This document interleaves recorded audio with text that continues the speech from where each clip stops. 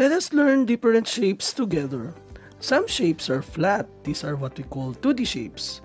Examples: square, circle,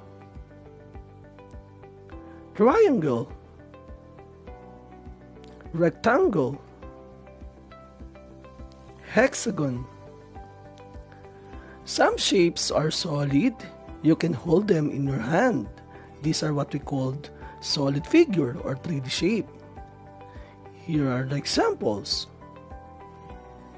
sphere, cube, cone,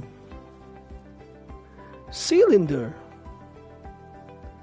pyramid, prism.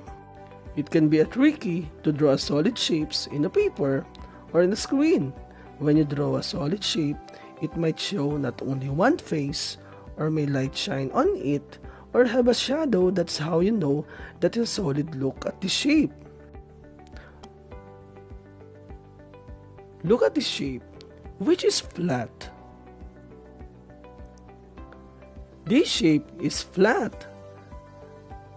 The other shape is solid. Flat shapes and solid shapes. Flat shapes do not take up space. Thus the envelope is a flat shape, and so is clock.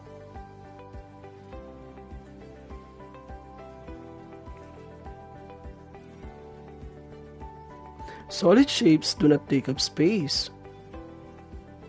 Thus ball is a solid shape, and so the ice cream cone.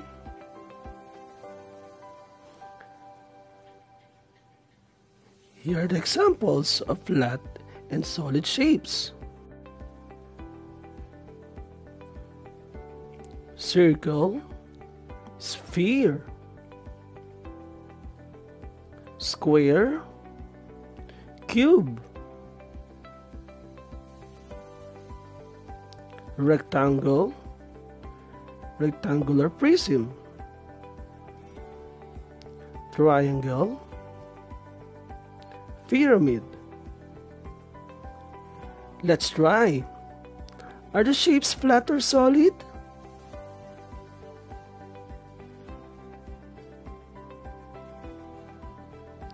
The shape is solid.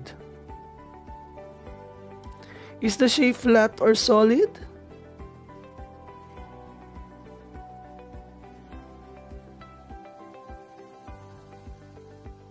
The shape is flat. Good work!